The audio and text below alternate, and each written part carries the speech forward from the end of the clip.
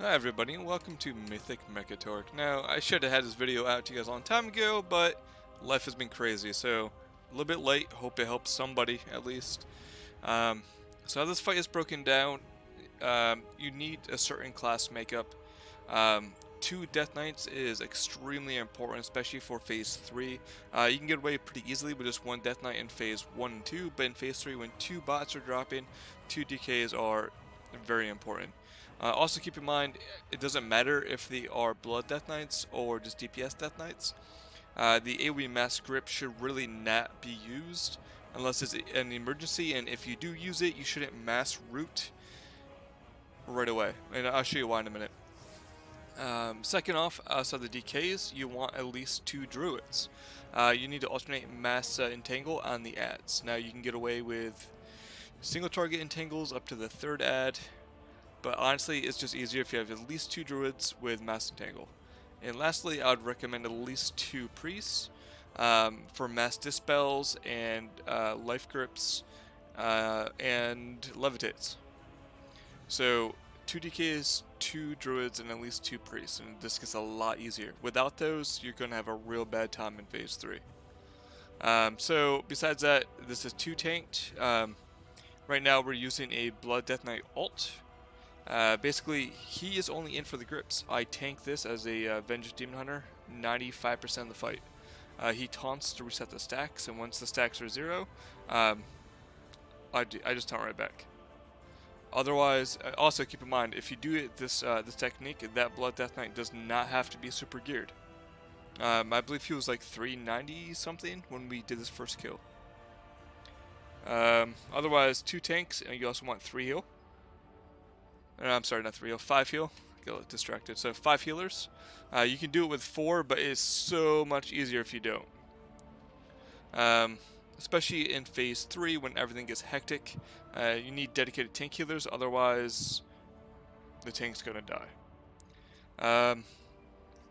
Alright, so let's talk about the fight. Let's start out, and what I did was I marked a small rectangle right here along this rock. Now this is the steps you come down. 1 save point here, another save point over here, and 1 behind me. So we make this rectangle with the symbols, and at all times everybody should be into the rectangle. This is due to the new mechanic that when you drop your debuff, your electricity debuff, it will leave a puddle on the ground. And if you step in the puddle, you're dead. Like, it's almost, I'm not saying it's impossible to keep somebody alive, but you're probably dead. So to do this, you need to maximize the space. So what we do is you make a little rectangle so you can get a little crafty in the back about your positioning. That way you don't run out of room. So as long as you're in the rectangle, you should never get hit. So everybody should be in melee at all times, unless you're using the sliver, the trinket I hate the most. Then you should make a secondary group in the back. Then you should make a death grip group for the bots. So let's get into it. So on the pull, I'm going to bring it back here. And you can see the rectangle a little bit better. Everybody should be coming to the square or the rectangle, but of course people won't because they don't listen. So right here you see the blood DK is already out here to get the first death grip. And the cannon will kill most people if you get hit. Just easy, just don't get hit by it. And when you're in melee, it's a lot easier to dodge. So once the first spot gets gripped, it gets rooted in place. And this is the first gigavolt charge. Positioning wise, you can have 2 people go back here, 2 people back here, and 1 person back here. Some people assign symbols to locations. We didn't. We didn't think it was necessary. We didn't really have much of an issue with this. So it's up to you whatever works better for you. So if you want to make like a star, a diamond, and a nipple area, so the star will always go to star, that works. We just let them do what they want to do. This fight, and I'll be honest with you, this fight is 95% mechanics, and DPS isn't an issue. If you do the fight correctly and just focus on the mechanics, it's not bad. Now I say that with this in mind. We wiped so many times, even on our repeat kill, wiped so many times because DPS is trying to scumbag some extra damage and didn't handle the mechanics. So maybe they didn't get behind the wall all the way, or they get hit by something and they died and killed everybody else. So I can't emphasize enough, it is better to waste 3-4 seconds of DPS to be safe than it is to get the extra damage. Alright, so the second death grip, and look at this positioning here. You do not ever want the bots grouped on top of each other, because then if two people get in those two bots on top of each other, you can't tell who is what symbol. You just can't tell. Alright, so this is the other huge mechanic change in Mythic. When he does Wormhole Generator, 3 people get sheeped, and 2 to 3 people get knocked up in the air. So you have to dispel the people to get out, and the people in the air, how we had this set up is if you don't have any safe way to get down, so if you don't have like Fell Rush or Leap or Slow Fall, like if you cannot get down safely by yourself, you call for a life grip. So here it goes. So you see somebody flying up in the air now, he can disengage or wild charge, so it doesn't matter. And then what we do is we have the priest mass dispel. It's just the safest way to get out of this. Another thing to look out for is if you get hit by this blast off and then take the passive damage from the actual landing of blast off, you can die too if you're squishy, so you don't want to be in this at all. And then we reset back to positions, back into the rectangle. As you can see, this was the first week of the new patch. The LVUI was broken, so red means I have threat. It's now fixed, but just keep that in mind. So I'm tanking the majority of the time right now. There's 8 stacks. The DK should be taunting soon. It normally doesn't get that high, but I think I taunted a little too early. Now, if you tank the entire time, this becomes clockwork. There's really no randomness for the tank. I always get this Giggle charge every time, and every time blast off is coming, so I just wait. The off tank might taunt, he might not. If he doesn't, I just wait to blast off and then I run behind. I saw one bomb go over here, so I'm just gonna leap to the other place. Now looking, I see a better angle. You see this right here? This is the electricity. If you step in that, you're almost guaranteed dead. You cannot step in it. So I know that this corner here, if everybody's in the rectangle, is safe. So I'm going to drop it in this corner. Like that, I don't hit anybody. This is the only real random part for tanks, is whoever tank gets miniatured is 50-50. Sometimes it's me, sometimes it's him. So when you're in the bots, you only have 24 seconds versus the minute you had in Heroic. So what I recommend for this is to do a easy call. You have one person who focuses on calling out 2 people, and then one person calling out the other person. So say, let me pick 2 people on the list. Let's say Bales and Salir. So I'm normally pretty vocal in the raid, so if I go in, I'd be like, Bales red, Salir blue. And then one of those would be like, you're green. Then I'd be like, Bales purple, Salir red. And then they'll be like, you're blue. So it's like clockwork, like bam, bam, bam, bam, bam. After 3, we're out. And it takes like 8 seconds. That's the way I recommend it. One person calls out 2, then one person calls out the caller. We don't have any designated people. It's whoever speaks up first and starts calling the colors out is the caller. So it's the best way to do it. Also use an add-on so you can see people who is in what robot. It just shouts their name. Basically, you've seen the entire fight. Phase 3 gets a little hectic, but it's all about the mechanics.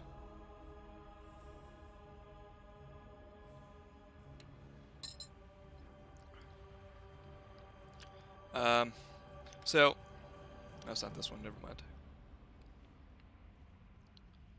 Now say if this person here dies with a bomb right here, he drops a pool right here, and then people will step in and die, so they cannot die anywhere besides behind the rock. So the DK taunted, drop stacks, I taunted right back. Now for tank healing, you need to have a dedicated tank healer that just heals the tank. I bring this up because I would die if it wasn't for that. Again, phase 3 when he has the double charges doing double damage, and let me talk about that real quick. If I don't get spam healed in phase 3, I die. It's not just because I'm a DH, every tank will die. It's just there's so much tank damage going out. So we have a dedicated healer or 2 healers who heal the tanks in every fight, not just this fight. And if the tank ever dies, it's that healer or healer's responsibility. And we do healing accountability. So it's very easy in phase 3, healers freak out and start healing the raid and leaving the tanks alone, and the tank just dies in 5, 6, 10 seconds. So it's very imperative that you have a tank healer set up who knows it's their not only job, but biggest job to keep the tank alive. So this one, we're going to get the bombs at the same time as Wormhole. Basically, you need a Master Spell and grip any of the bombs that get picked up in the air. And I'll always have this one. I always have the bomb during this Wormhole, every time. So I see this positioning here. You see these puddles. I want to get as close as I can to this one without stepping in it to maximize space. And then you have a couple seconds to get out of it before your own takes on you. And that was a good spacing right there. Now, if you have good damage, you'll get 2 robots or 2 world enlargers at a time. Which I forgot to bring something up. I'd do it here. Alright, so besides these small ones, you also get 1 giant person. You can see this giant chicken right here. If this chicken steps on anybody normal size, they get stunned and take like 130,000 damage. If he steps on a miniature, they're 1-shot. So the trick is whoever is big never moves. Everybody gets away from them. And once it's clear, if they have to move for, like, say, a cannon shot, and they can move without worrying about stepping on anybody. So 3 people are jumping in. You can see the add-in when they're calling their names out.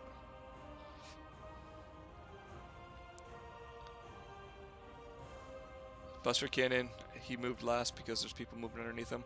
You can run under a big person and not get hurt, but if that big person moves, and then you're taking damage.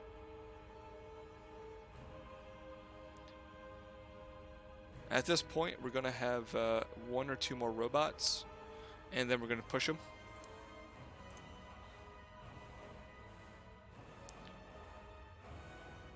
So the trick of phase 1 is to do 60% damage and not have people die.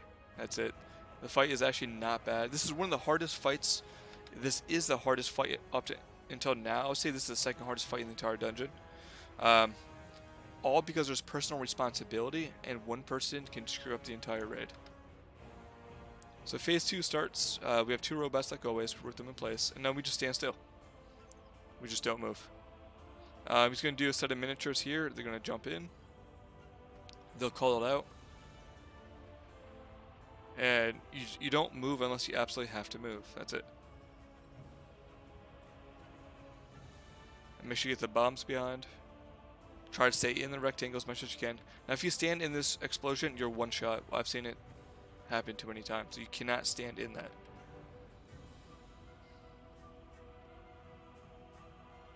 And there's the big person. They're staying away from everybody else. Dodging the flames as a big person, by the way, is real pain in the ass. So we have 2 more robots. We have a lot of shrunk. At this point, the shrunk people should not get into the robots. The next set of world enlargers should. Right now. So now they should get in it. And then everybody should move away from the big.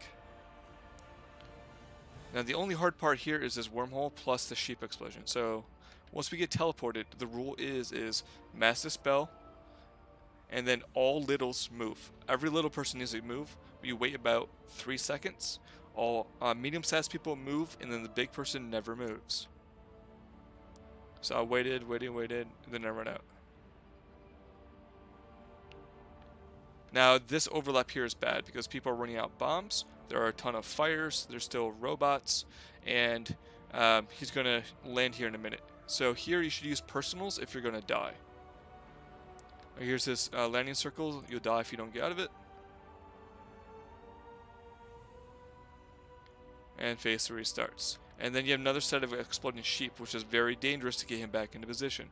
Now you bloodlust and use second potion. Use cooldowns. Trying to dodge them all and then bring them back. Now you need to go back to the rectangle, which we'll see if they do. I don't remember.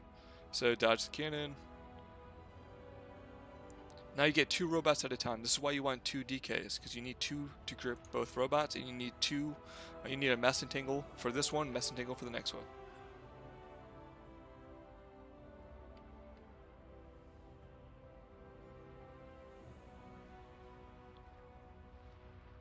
Alright, the off tank just taunts just to drop the stacks. This is a burn phase. So here's the wormhole. Now this wormhole is really hard as well because you get sucked in, so you have to dispel, you have to grip people or levitate people. You right at the same time you're gonna have exploding sheep and a buster cannon. People can and will die to this, so you got to get out of all this exploding sheep, and then his cannon. And we lost one person to that. A lot of our wipes. I just got hit by that because I'm bad. A lot of our wipes right there, well, in this fight, happens right there. A lot of people just die. At this point, it gets a lot easier until I think the second wormhole, and then it gets a little crazy again.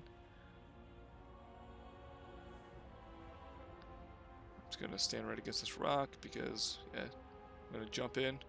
And like I said, I just call this out. Like I'd be like mini red, sacred blue. Then I'd be like mini yellow, sacred purple. Then they'll call mine out. And that'd be mini yellow.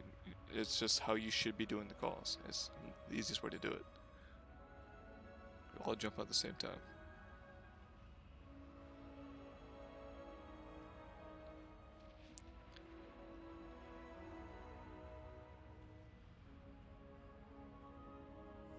Alright, so we're just finishing this off now. 8%. Dodge the cannon. More exploding sheep soon. I could go out there and start hitting them, but I was playing safe than sorry. I wasn't trying to parse here.